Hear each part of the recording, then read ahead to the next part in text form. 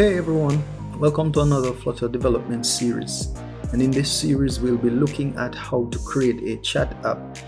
the right way, not just creating the UI, not just using Firebase, but creating it the right way with proper modules, proper testing,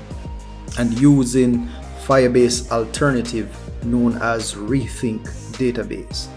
And as you can see here from our system overview,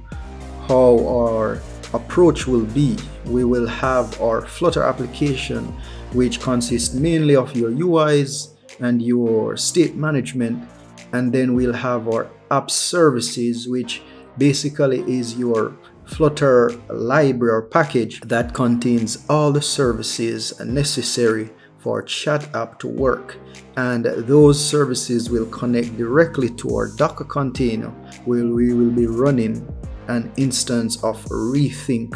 DB. And so as you can see how our app will look like,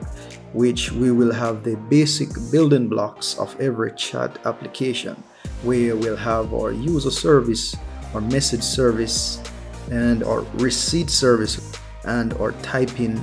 notifier service.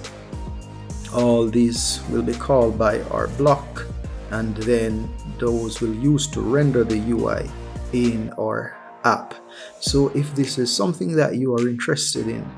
join me as we develop a chat app the right way. See you in the next video.